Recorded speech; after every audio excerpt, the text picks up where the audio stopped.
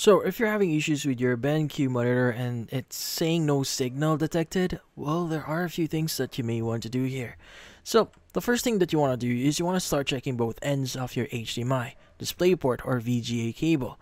Now, even a slightly loose connection can cause no signal message. Unplug it, plug it back in, and make sure it clicks into place.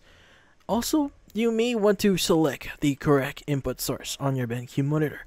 Now, you want to press the monitor's input or source button and cycle through HDMI 1, HDMI 2, DP, VGA, or whatever ports your model has. Sometimes the monitor is simply looking at the wrong input.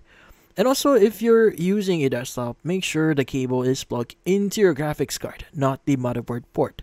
Now, if you're using a laptop, press the display toggle keys like FN and F4 or F8 here.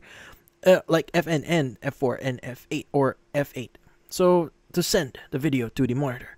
And also cables go bad surprisingly often, so you want to switch to another HDMI or a DP cable or try another port on the monitor if available. Now if the monitor works on a second device, you know the monitor is fine and the issue is the computer or cable.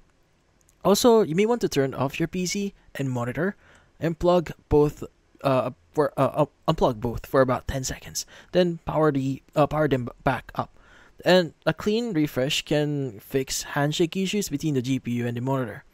And also, if your PC is outputting a resolution or refresh rate your BenQ monitor can't handle, it may show no signal. So boot into safe mode or plug into another screen, lower the resolution or refresh rate, then reconnect the BenQ.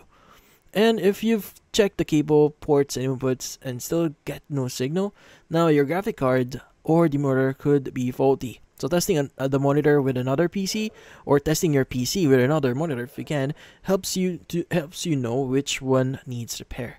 And that's about it. Hopefully this video was able to help you like and subscribe to our channel. Thank you for watching.